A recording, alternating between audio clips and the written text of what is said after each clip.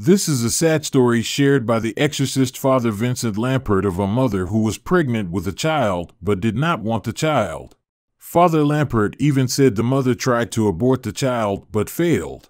When the daughter was delivered into this world, and out of spite towards God, the mother dedicated her daughter to the devil. Let's listen to the story in Father Lampert's own words. But there was a young lady there who told me that her problems began because her mother had told her that when she became pregnant, she didn't want her. Her mother even tried to abort her, but then it wasn't successful. She was born. She said her mother told her as she grew older that she blamed God for giving her a child that she did not want.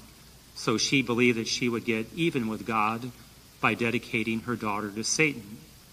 So for the first 12 years of her life, she went through all kinds of different satanic practices and rituals.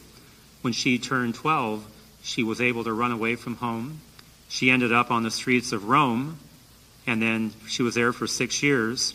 When she was 18, she found the priest that I mentored with, who began to pray the prayers of exorcism with her. And then she was freed from all of that. She actually went on to dedicate her life to God by becoming a religious sister. So it is an indication that just because somebody is dealing with evil in their life doesn't mean that they're a bad person.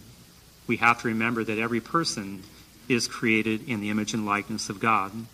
And again, as I said earlier, we should always make the distinction between the presence of evil and the human person.